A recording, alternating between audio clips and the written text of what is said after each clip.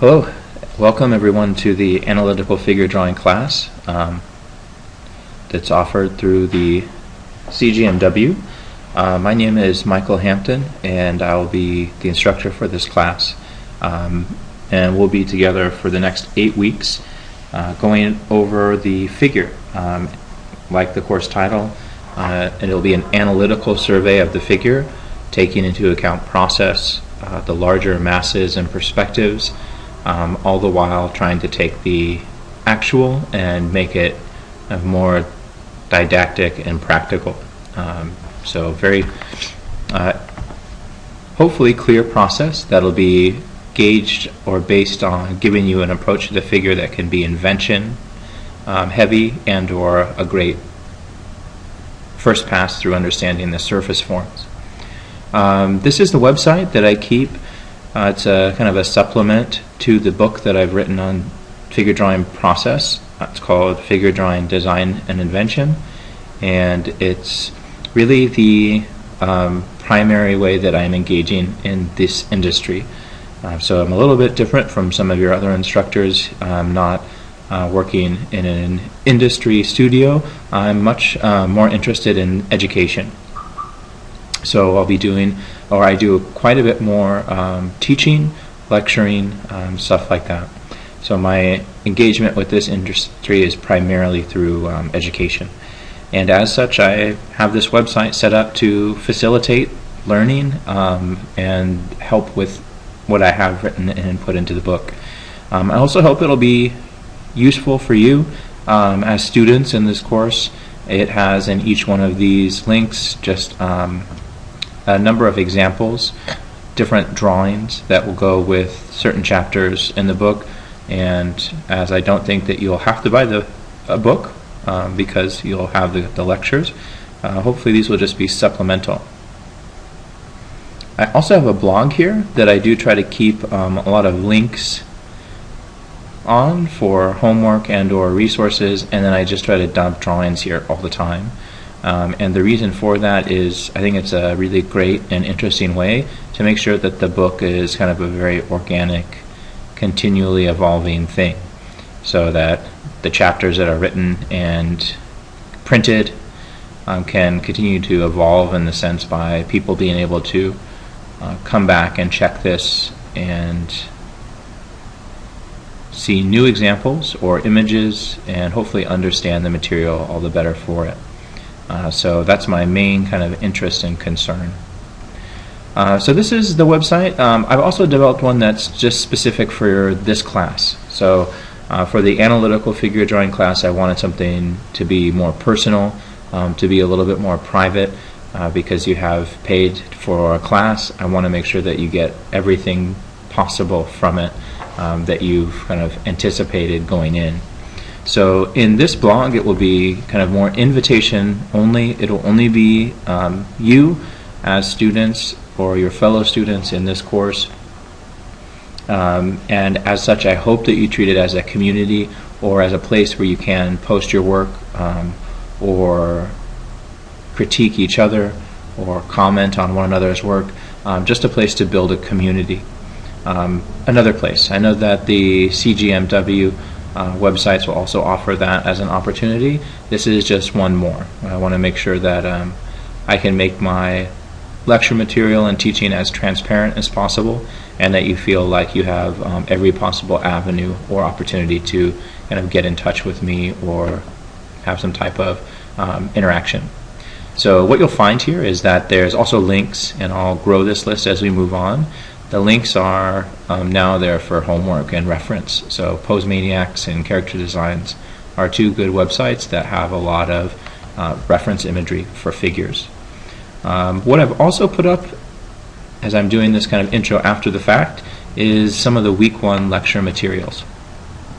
You'll all have the video, but I'm also going to try every week to post still imagery of the works or drawings in progress so that you can see and have an opportunity to kind of be a little bit more meditative on some of the imagery after you've watched the videos, if you need it.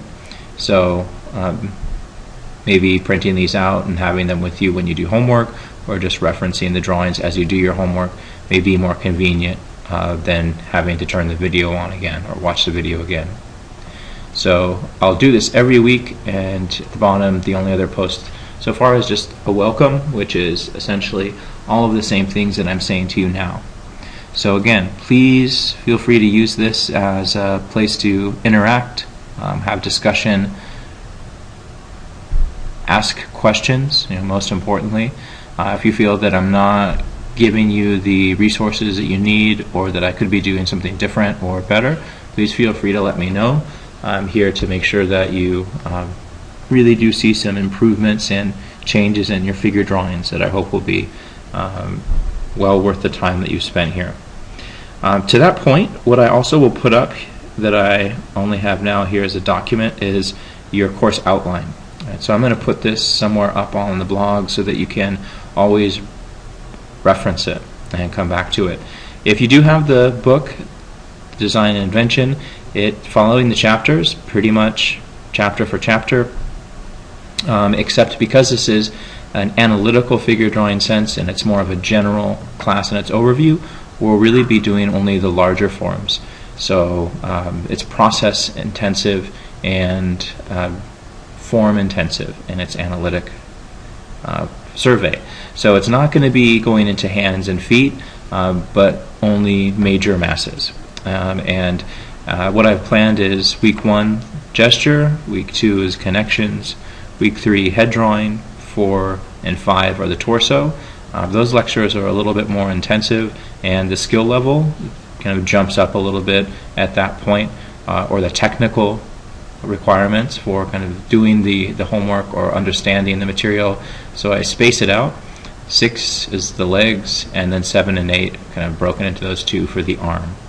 That being said, I'm more than happy to look at your hand and foot drawings if you would like some feedback at any point, but it is for time considerations and energy considerations of students and teacher too much in an 8-week quarter or period of time to cram all that stuff together. There's not enough time for me in the lecture development.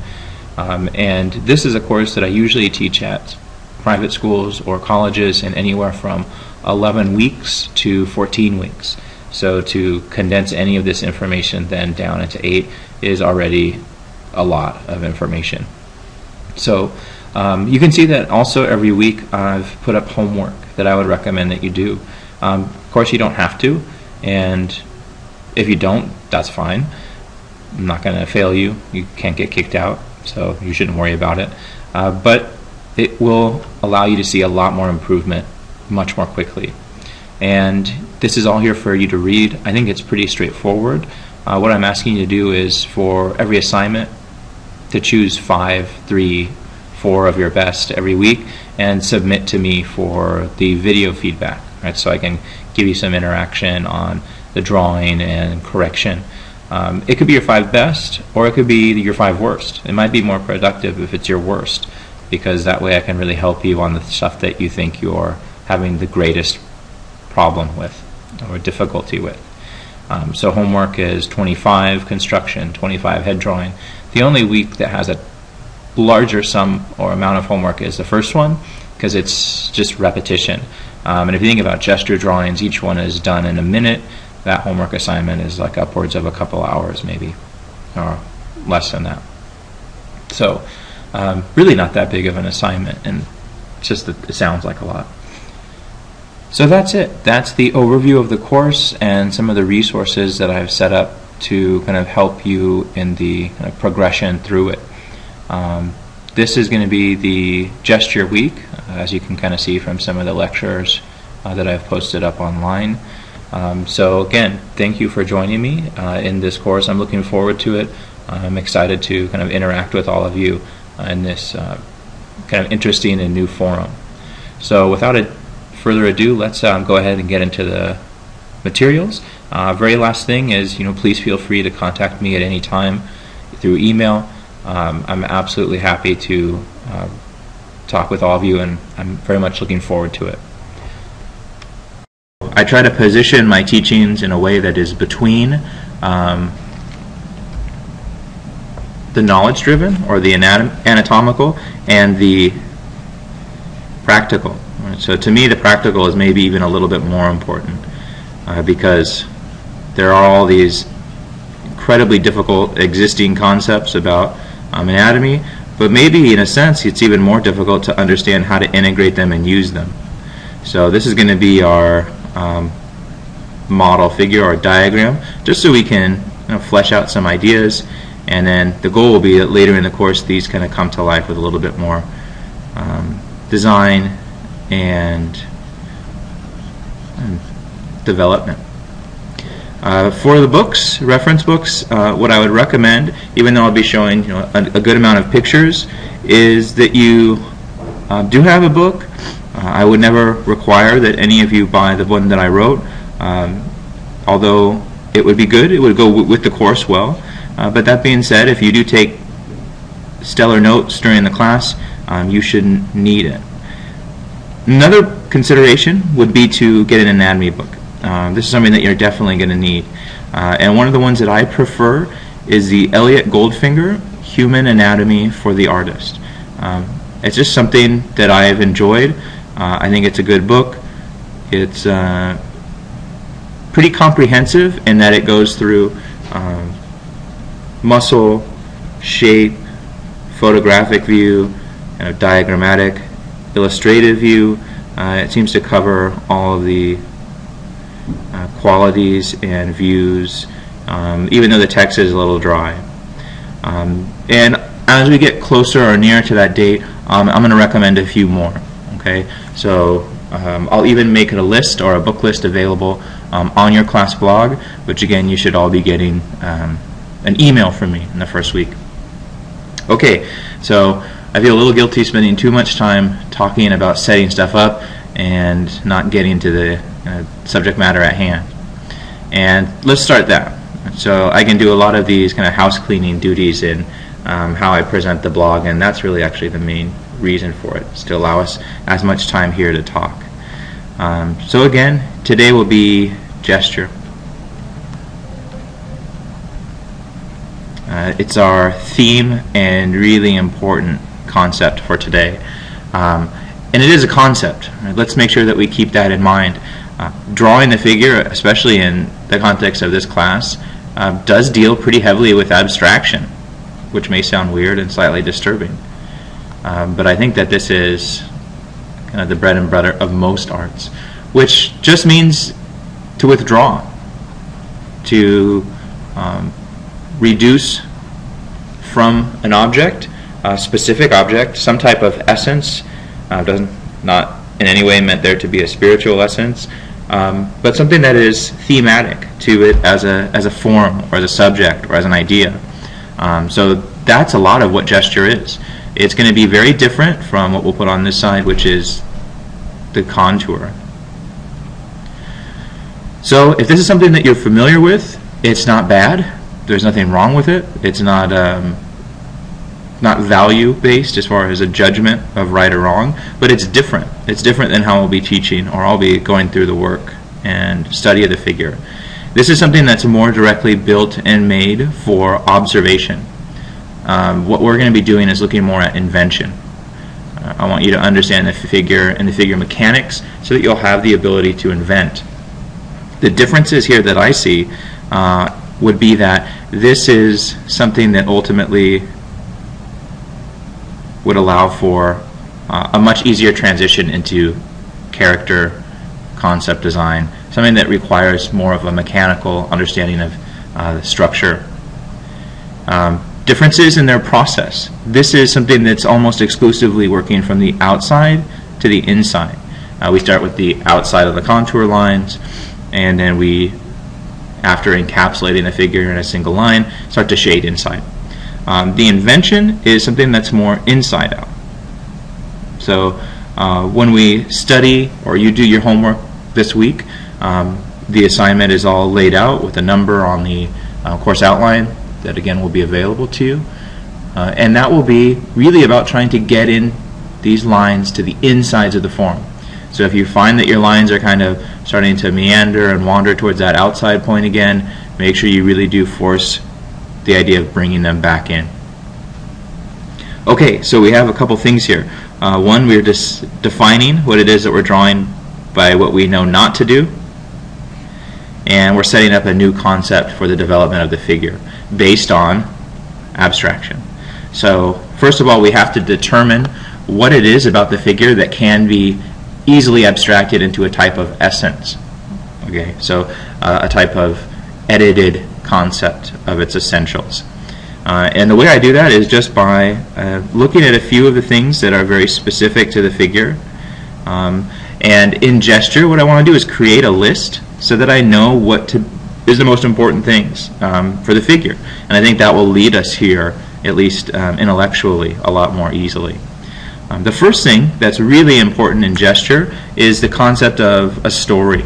And not like you have to have a great opus or completed narrative in any sense, but story I'll take to mean here as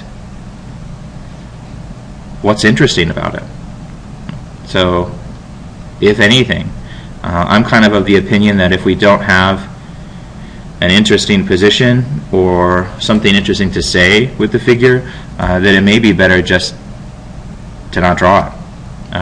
But it could be anything. It doesn't have to be grand, although your industry does seem to like exaggeration.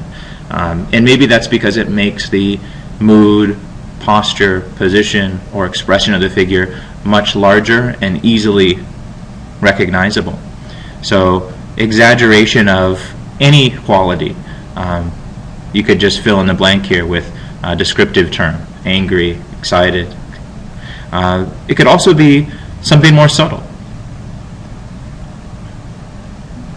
There's something to be said for the subtle positionings of the figure, to study the kind of the beauty that exists in the counter positioning of weight between pelvis and shoulder line, the way that we hold our bodies in a very specific way to each individual. This may also be how you recognize your best friend or family member from 30 to 40 feet away, when you really strip down all those details and get at what is at the core of how we identify with one another on a very large scale or global level. This is what a story would be. Or anything else. I mean, as long as it's something that you start with that is concept-based and based on an importance for organizing the rest. Detail may not at this stage be a great way to start with gesture, because it addresses the specific too soon. The next thing is, after having establishing this, which is our theme, that's another way to think more in terms of story, a theme to the figure, two and the rest that I write below are more about explaining it, but explaining it in a way that's believable. So the second thing is the observance of weight and balance in the figure. This is incredibly important. That as figures, we are machines that are in a constant state of compromise between weight and balance. And we'll look at a couple of examples for that. Just for example, to begin, think of what it is to walk or to run. It's a very chaotic play of weight and balance. We have to throw ourselves out of balance to take a step, and then we catch it again. And then we have to throw ourselves out of balance again, and then we catch it again. So even the very basic idea of movement is a chaotic balancing act. And what we want to put this in opposition to is contour. Because what we'd like to do, or what I'd like to have you think about, is if you are still thinking in terms of drawing contour at this stage, that you maybe look at this with some new critical sensibilities, and I really do ask if this is maybe the best way to realize the figure. And I think that I can use this example because it's how I learned to draw, so I'm not trying to be judgmental or critical. I'm just purely speaking here from experience. But when I really started to think about what it is I was doing and how it affected the viewer and the drawing, I think that we'll find that none of the things that we consider truly realistic in the sense of the analytical conditions of the figure apply here. For example, weight and balance. This guy is entirely stacked. Right? Everything is perfectly symmetrical. And this is it's like a giant turd figure. Everything here is perfectly balanced, which we are just not. But the tendency in the contour is that we do make these symmetrical line choices. But what we really have in the figure, and we'll do a profile view here, is more so that very, very dramatic system and play of balance. And so as we start to work, sorry about that, as we start to work here through this explanation, what we're now looking at is the 8 parts of the figure. So just to make sure you can follow my train of thought, as this is all the important stuff for getting the drawing up and off the ground, we'll add a few more qualifying descriptive terms.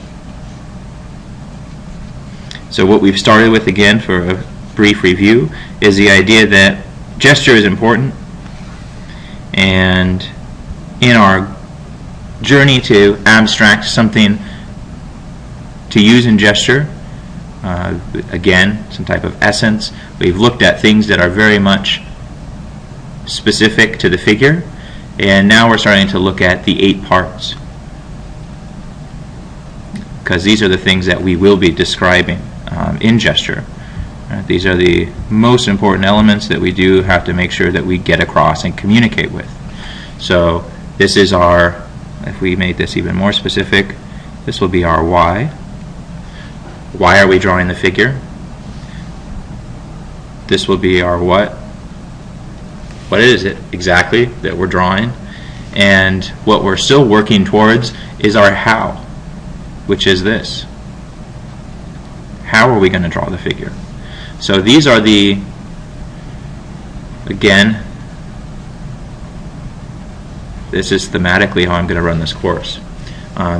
Again, we have to know what it is we're looking at, even if it's anatomy, but most importantly, we have to know how to draw it. So I hope that the course can make some type of light bulb go off in between for you.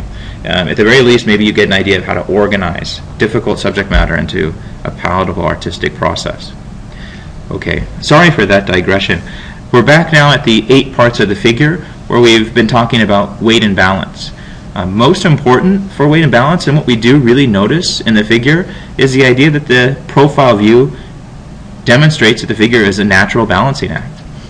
If we start to look here, what we'll notice is that the head as a form is pushed out over the rib cage by the neck. So we have this tilt. The neck is positioned in a way which throws that head out over and across the rib cage. Because of that, so let's say we break that into a simple idea of a tilt, a form that's in tilt. What we'll notice next is that the rib cage leans back.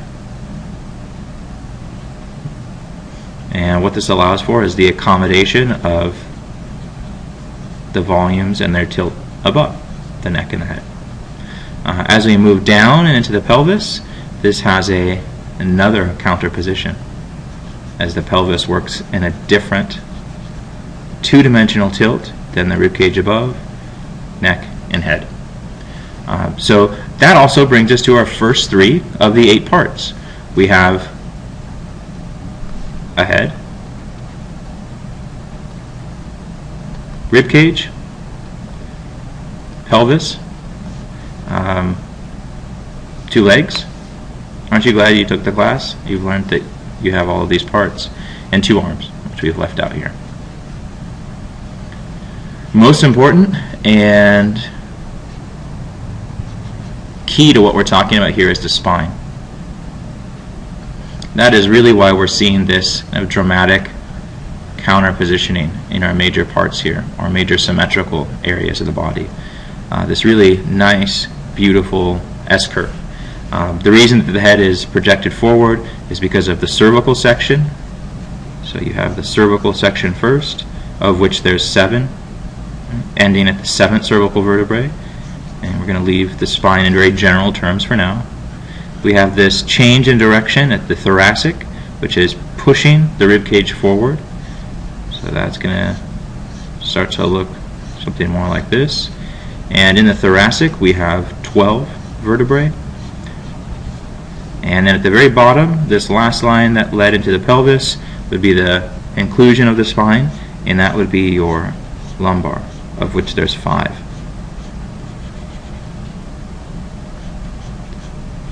Really important form for understanding gesture. I'm going to work always from the head through the spine to the weight bearing leg when we begin our process portion of today's lecture. So make sure that you, from any view, really do your best to try to come to some kind of agreement with what's going on with the spine. It'll make a huge difference. And also you can see that what's happening is that when we really start to look at what's going on in order to abstract something that's realistic or natural, we're finding that it looks less and less like what maybe what I was more inclined to do.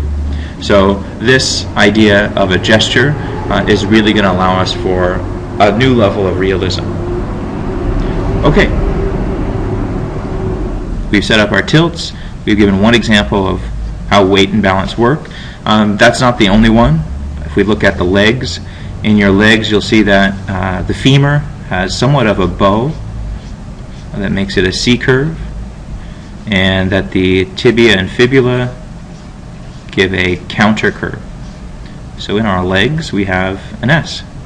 So we're a kind of chaotic system of tilt that's balanced on a very spring-like femur and tibia and fibula. Great design. Now we can absorb weight, we can run, we can move. Right? Very dynamic design here. That's from the side. From the front, we can show another example of weight and balance. The balance here is one of hard and soft. So this is a hard form, primarily bone, giant mass of the rib cage. We have all of our ribs, true, false, and floating into the pelvis, bony landmark, which we'll talk about in the second week, and not to get too far into that, but they're all balanced between areas of muscle or fat. So in between the transitional areas we'll have soft forms. And this is one way that you can always break down the transitional forms. And we'll talk about that a little bit later on with pinches or stretches.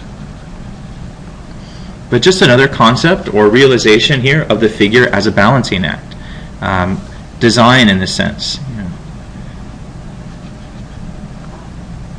Something that you could definitely even show in line weight, hard versus soft, which we'll talk about as meaning sharp versus flesh, or bone versus flesh. So that's my description of that second really important concept of weight and balance. Third one will be movement. And this isn't just posing the figure in a position that has movement, it's suggesting to the viewer in the way that the figure is drawn that there is a level of movement that should be involving them as they see the drawing. So now we're getting closer to this. What we've determined is that this needs to be engaging, number one, whatever the engagement is. Number two, we have to have something that communicates a display and difference of weight and visual balance that also, number three, shows and showcases a sense of movement. And what we're going to use to do that is gesture and the gesture curves, which are going to be asymmetrical lines. This is one of the best ways and historically consistent ways for showing the figure in an edited way that communicates most everything that's important to it. It's also a way that has commonly been used in the popular arts to engage an audience or to draw or design something with mass appeal.